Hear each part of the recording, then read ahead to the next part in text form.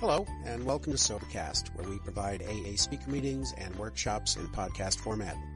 We're an ad-free podcast, and if you enjoy listening, please help us be self-supporting by visiting Sobercast.com, look for the donate link, and drop $1 or $2 into our virtual basket. We hope you enjoyed the podcast. Have a great day. Hi, everyone. My name's Ian. I'm an alcoholic. And thank you for having me.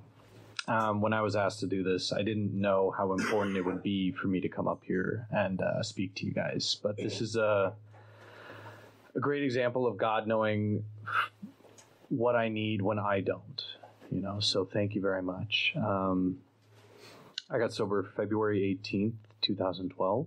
I have a sponsor, guys. I have a home group. And I'm currently between service positions, but for anyone interested in service, but if you may have, or feel like you don't have enough time or the right meeting by which to get involved in service, I can tell you what they told me, which is that every meeting you go to, you can be of service. And I make that a point. I've run meetings, and I know how much goes into getting them ready and putting them away, and any help for those things is always appreciated. I kind of want to say that, that first sentence that I said when I walked up here is the most honest I'm going to be all night. And it's that, my name is Ian. That's true. It's on my birth certificate. And I'm an alcoholic. That simple thing defines me. Everything from like the cells in my body to the large life decisions that I make. It's part and parcel of who I am. I don't know how to be me and not be alcoholic. The benefit that I get today and what I get from this program is that I don't have to be an active alcoholic. I don't have to get through life while still drinking. Instead, I can find other ways and other tools that help me live this life in full reality, in full color, and still make it through. So, see, alcohol was in my my life long before I ever took a drink. I come from a family of alcoholics.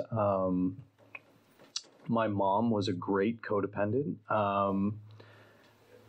She was, often angry. My dad was an alcoholic and also an opiate addict. So he was often not present. Even if he was physically there, he wasn't really there. I have lots of memories of like shaking dad and like patting him and like, Dad, come on, pay attention to this. I want to show you something. He's just like surprised that I'm there, Let's see. I was kind of a sickly kid growing up. I had a lot of weird things going on physically. I had like the acid reflux of an 80-year-old when I was still like a teenager. Like I went to the doctor and they were like amazed, like, how do you not have like holes in your esophagus? I was like, I don't know, this is just how I live life, I had like an extra bone in my foot that meant I couldn't like do sports very well because every time I'd run, it would like break. And so I'd be like limping for a while and it really sucked and they couldn't figure out what was going on. So it took like 2 years to figure out what was happening. I had to have surgery, things like that. Most kids get mono, and they're out for like a few weeks. I was out for like 3 months, and so I just kind of felt weird. I was just kind of like a nerdy kid who didn't really get along well with his parents because my mom was always angry and my dad was like not really present. I had friends, but I always had this sneaking suspicion that they were my friends because they felt bad for me. They were my friends because, oh, he's that poor weird kid and we need to be nice to somebody. So let's be nice to him. It kind of gives you an idea of my self-worth. I didn't see that they could actually like me and want to spend time with me, simply because of the person that I was. I could find a way to make it like almost this like self-deprecating situation where like, no, I'm not really good enough to be hanging out with these guys, but I'm glad they're stooping down to my level, at least for a little while. So by the time I had my first drink, or really my first drunk, I needed it, it was something that, life was really hard up until that point.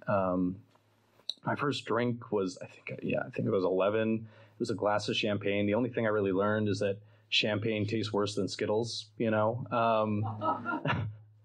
I had Skittles and champagne, and I was trying the champagne. I was like, this is gross. I'll just stick with the Skittles. But my first drunk, my dad worked for Microsoft. And so, back before Microsoft was like a big thing. And he, kept working there and then ended up making a lot of money. And so we were on a ski trip to France, and the waiter came up. I was a teenager, and he offered me a glass of wine. And I looked at my dad like, I can't have wine, right? And he's like, you can have some wine. We were having a fancy dinner, and he said something along the lines of like, it's only a half glass. It won't get you drunk. And I'm being completely honest. I thought that had something to do with the fact that they would only pour a half glass. The waiter kept coming by and kept pouring me a half glass, but I thought that because it was a half glass, I wouldn't end up getting drunk and it would be fine. I don't know how much wine I had that night, but it was enough to finally feel like I could take a breath of fresh air. It finally felt like my skin fit right on my body. It finally felt like I could just be okay with being me. And if you had a problem with that, then that was your problem, not mine. And that was revolutionary for a kid like me. I'd never felt that way. And it was so freeing. I found freedom through like 4 or 5 half glasses of wine. And that was revolutionary. A lot of people have stories about how they then, puked and passed out, and it was like that for them for the rest of their time. That's not my story. I enjoyed it, and I knew that was something that worked for me. But I didn't then go out and get super plastered every single chance, But you know what? I jumped at the chance anytime someone offered alcohol. That I knew that was something that worked for me, and that was something that I then, when it was presented to me, definitely took advantage of. I didn't come home and then say like, guys, we got to go get this thing called alcohol. Let's drink a lot of half glasses of wine. No, I just, kind of talked to my friends and said like, hey, this was a fun thing. Maybe we should try it sometime. And they were like, well, I don't know, I kind of hung out with the nerds. So we were sort of like, let's just play Risk,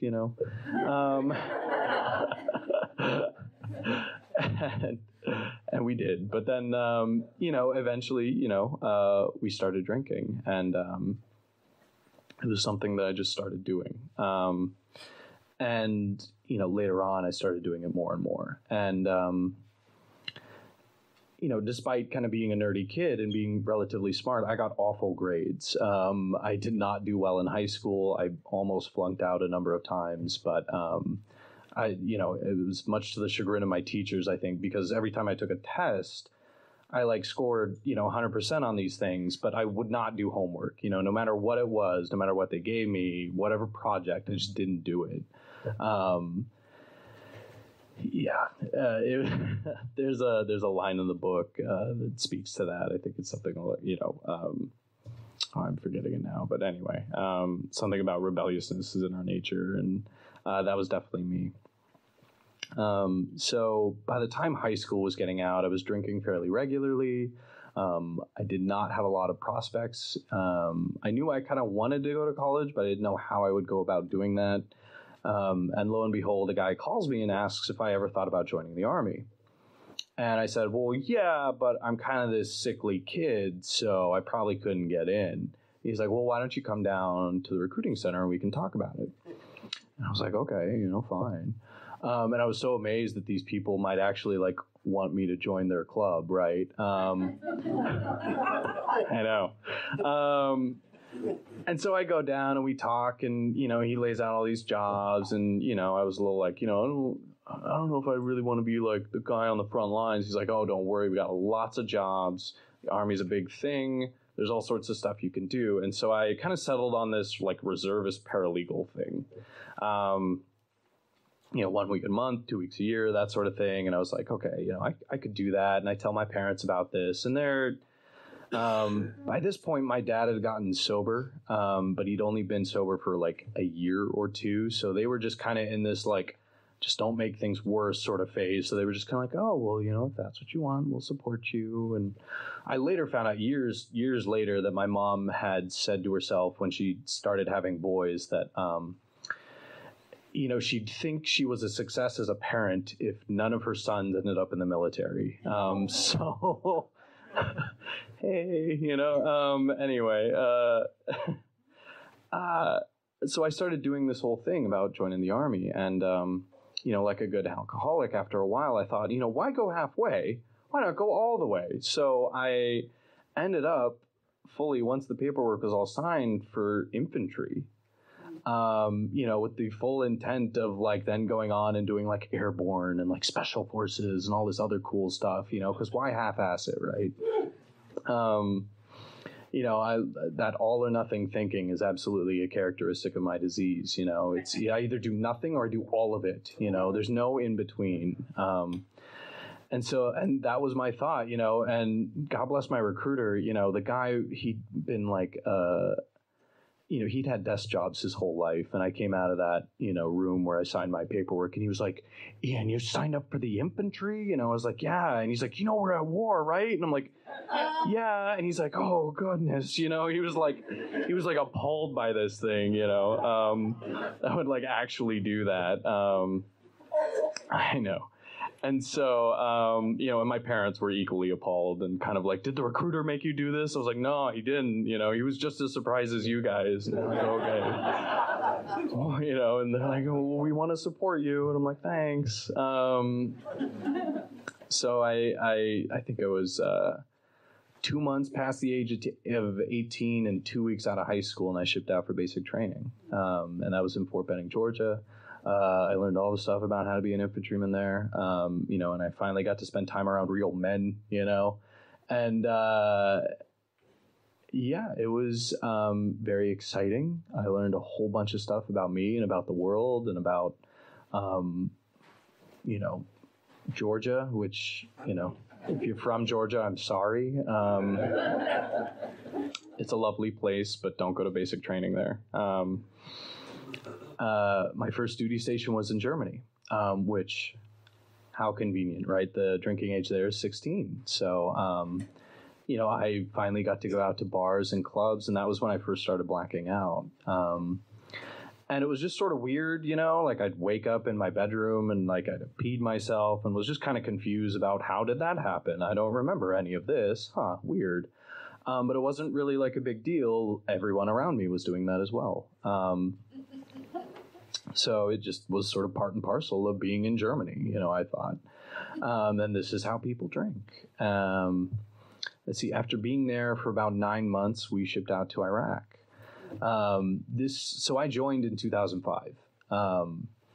And it was right around 2006 that we ended up in Iraq. And we ended up in a place called Ramadi. Which at the time, so you spend a little bit of time in Kuwait before you go up north. And, that's in part to get acclimated to the fact that it's a desert and it gets up to 115 degrees on the regular there. And, I remember the thing people would talk about, because there's usually a lot of units moving through there. The thing people would talk about is when you go north, where are you going? And at that time, when people asked me that and I said, oh, I'm going to Ramadi, their response was, ooh, good luck. I was like, yeah, thanks. And that's kind of how it was. And war, unequivocally sucks. I think we went there with 40 people and we came back with 25. Not everybody died, but lots of people got hurt and some people did die. We were originally only supposed to spend 9 months there. We ended up spending 15 months there. And I really did not like it. I had to do things I really didn't want to do. Not because someone told me to, but because that was the situation. There's not a lot of options when someone's shooting at you about what you're going to do.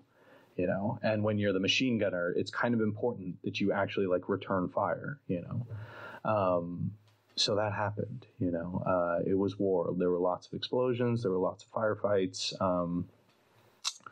It was 15 months of hell, quite frankly. So I came back to Germany and I needed a drink. Again, I knew that worked. I remembered that feeling that I got, and that's what I sought out. My parents, at this point, they knew what was going on. They didn't get all the details, but they knew. And they'd offered to fly all the way out to Germany to see me come home. And I told them, no, don't come. I think I'd rather just get drunk, and that's what I did. And that's what I did for the next 2 or 3 months, which, in the military, it's kind of expected that once you come back from war, you go back to garrison. People are going to show up drunk, and that's fine, at least for a little bit, whatever. But then you start actually doing your normal army stuff of going on runs and doing push-ups and, filling out paperwork and training and all of the things that go into that. I didn't do that though. I just kept drinking.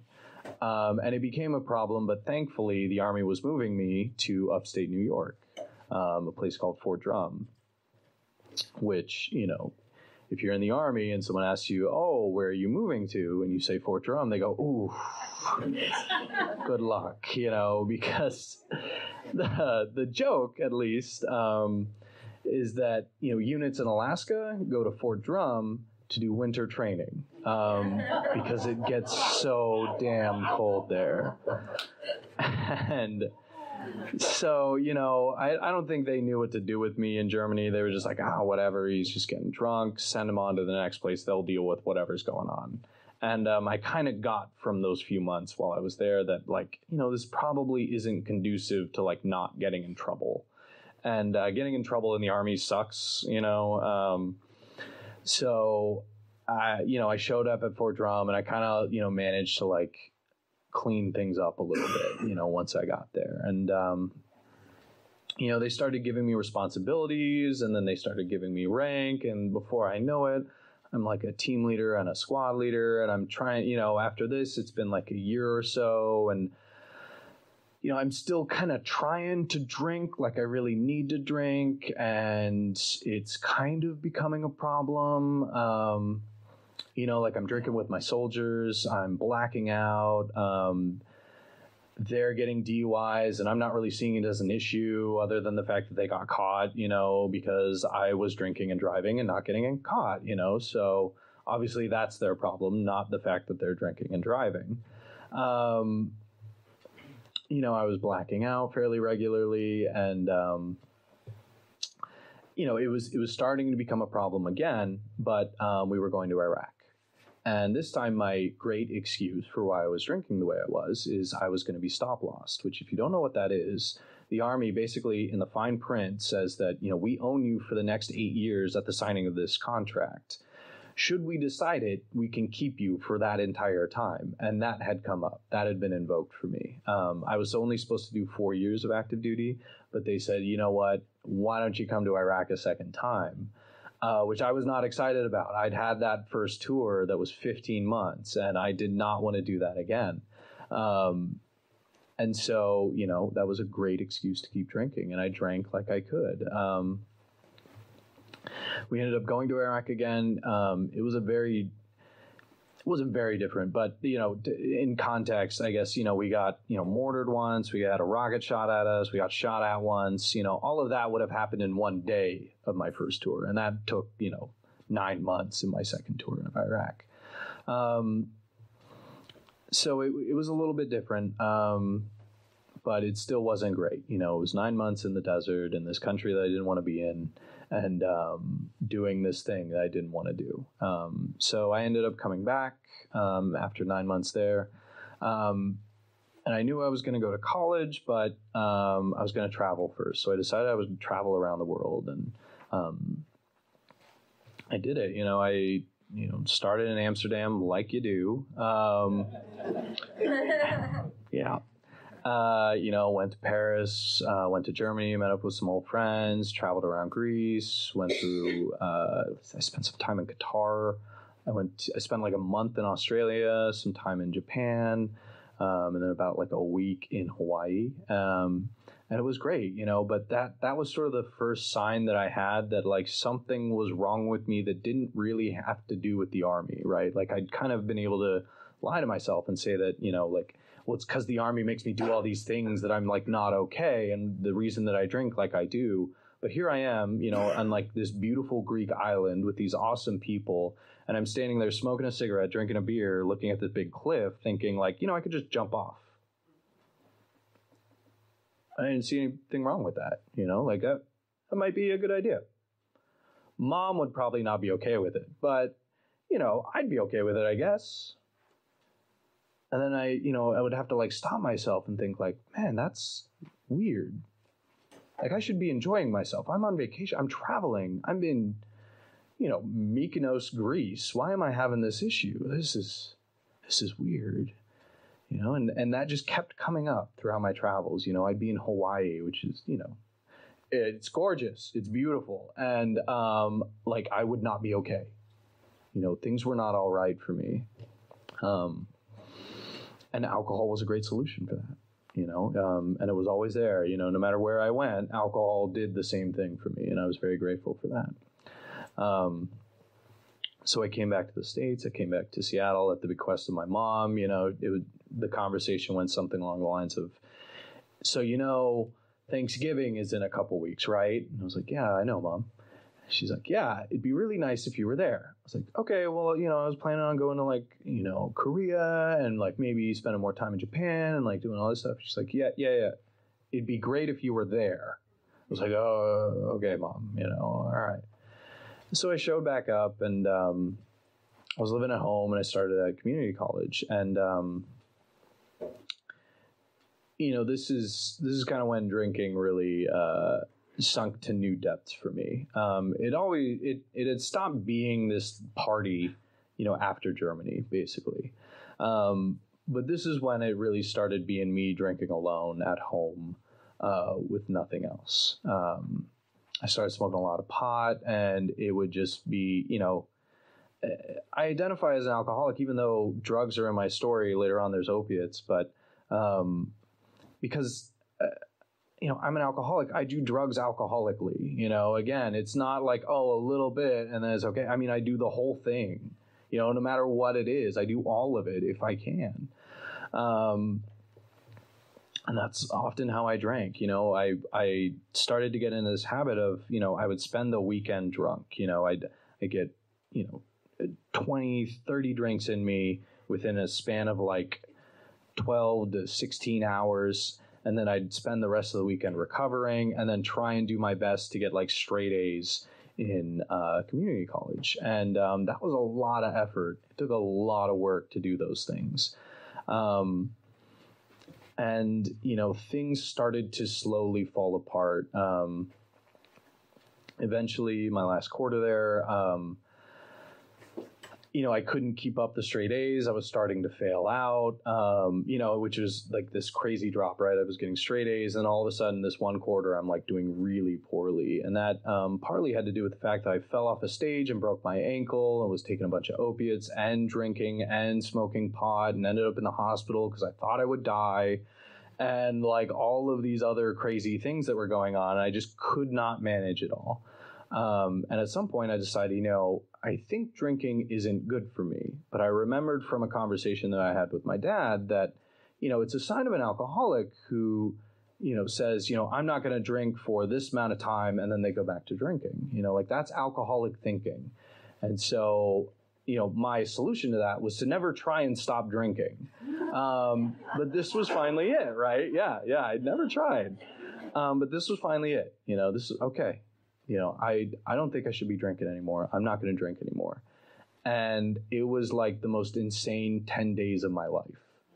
I remember going out with some friends and thinking like, oh shit, like they're going to want to drink and I can't say no, but I had this thing. But then if I drink, I'm an alcoholic.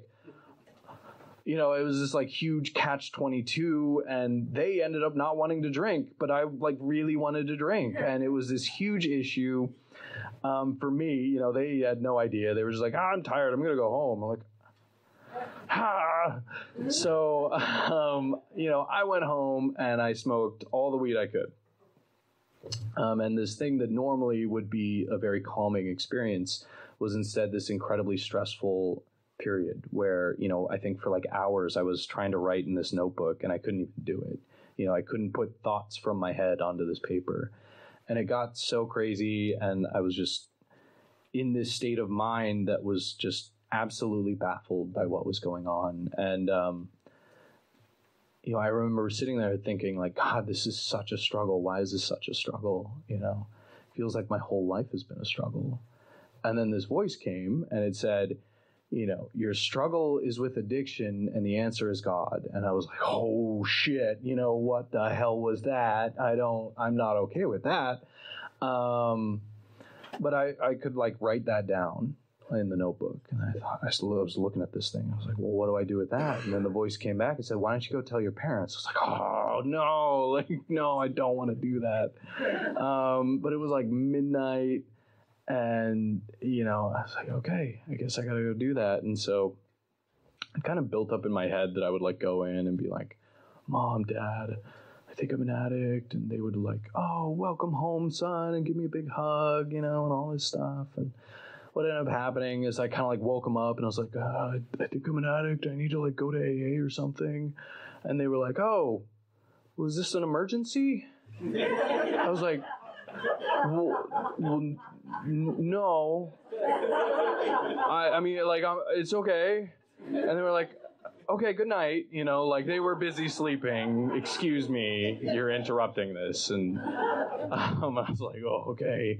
And so I went back, tried to sleep, didn't. I was really hoping that the next morning they would be like, that was crazy, huh? But instead they were like, hey, so about last night. I was like, oh, shit, And so that started this whole process of getting sober. I ended up going to a counselor named Ross. And, this was 3 days stark raving sober. And I don't know what I said, but it was a whole bunch of gibberish and it made no sense to me. And I'm sure it made no sense to him. But two things that stuck out to me was, he stopped me at one point and he said, Ian, it sounds like you've reached an emotional bottom. I was like, yeah, I can really identify with that. And then the other thing is that he said, maybe you should go to AA. And I was like, well, isn't there something else I could do?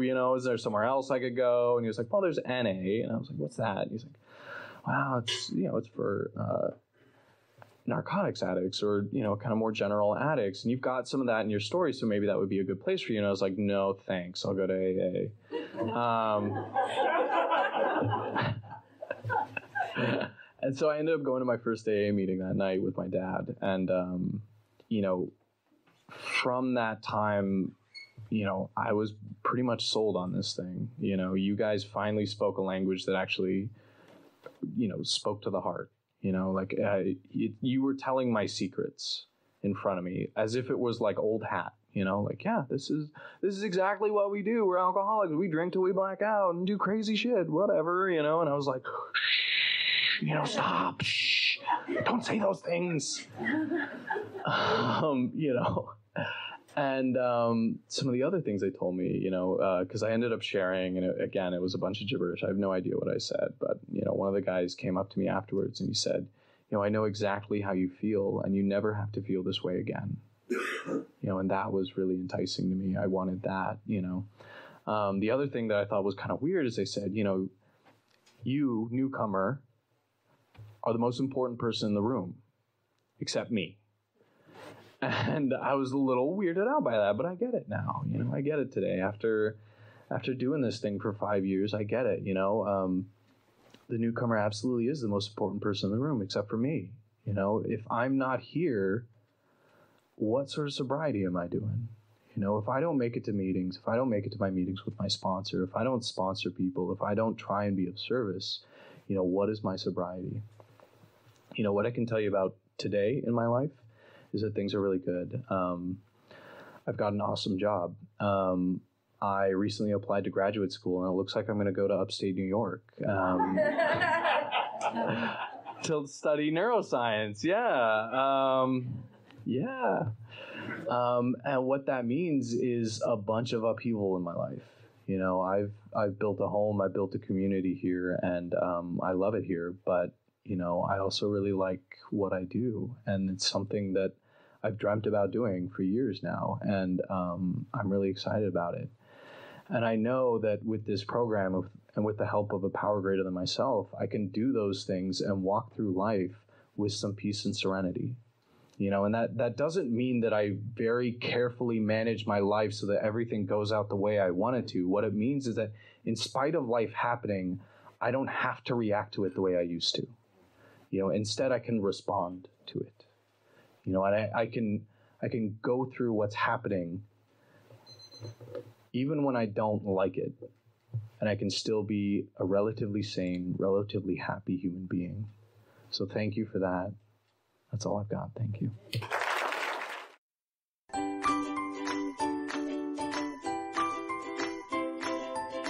Thanks for listening. I hope you enjoyed the podcast. Sobercast is ad-free, and we'd like your help in order to keep it that way. So if you'd like to help us be self-supporting by pledging $1 or $2 a month, visit Sobercast.com and look for the donate links. Thank you very much.